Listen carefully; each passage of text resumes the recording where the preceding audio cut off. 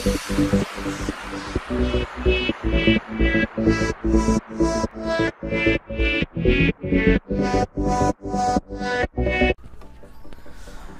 friends, in this video we are going to study about the topic advantage of C language. Now let's see what are the advantages of C language. The point number first is the modular structure makes code debugging, maintenance and testing easier. इसका मतलब जो C language है उसका modular structure का मतलब ये हुआ कि मैं उसके प्रोग्राम को मॉड्यूल बाय मॉड्यूल डिवाइड कर सकता हूँ।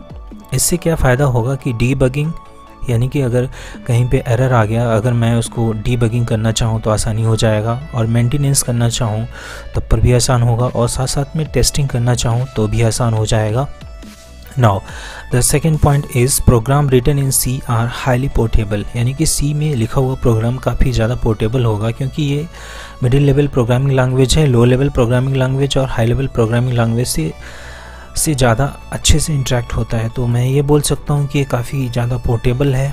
Now the C is building blocks for other programming language, यानी कि जो सी लैंग्वेज है वो दूसरे प्रोग्रामिंग लैंग्वेज के लिए बिल्डिंग ब्लॉक की तरह काम करता है, यानी कि सी का लिखा हुआ कोड अगर मैं दूसरे प्रोग्रामिंग लैंग्वेज में इंपोर्ट करना चाहूँ तो मैं कर सकता हूँ आसानी से। Now the fourth point is standard built in function that can be use to develop the programme,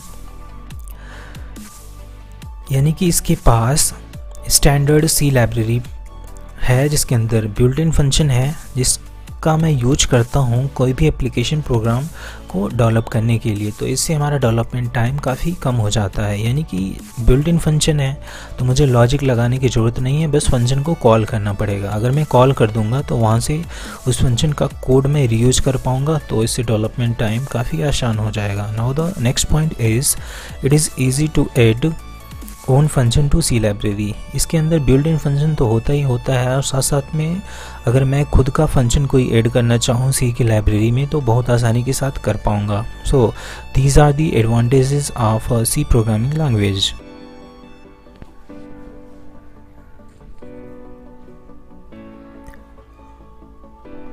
now let's see what are the disadvantages of a C programming language. Now the point number first is C does not provide constructor and destructor, यानी कि C के पास constructor और destructor नहीं होता है। अभी constructor और destructor क्या होता है? Constructor is use to construct the memory and destructor is use to destroy the memory, यानी कि C के पास मेमोरी को कंस्ट्रक्ट करने वाला और डिस्ट्रॉय करने वाला कॉन्सेप्ट नहीं होता है, जो कि C++ के पास होता है। No there is no concept of name space in C language, और C लैंग्वेज के पास कोई नेम स्पेस का कोई कॉन्सेप्ट नहीं होता है, यानी कि हमारे पास अगर कोई डुप्लीकेट डाटा आ गया और मैं उसकी डुप्लीकेसी को हटाना चाहूँ तो इसका कोई कॉन्सेप्ट नहीं है, जो कि नेम स्पेस C++ के पास होता है। Now third point is C does not provide binding और wrapping of a data into a single unit called a class, यानी कि C के पास कोई क्लास का कॉन्सेप्ट नहीं है जिससे कि ये डाटा और फंक्शन को एक सिंगल यूनिट में बाइंड कर सके।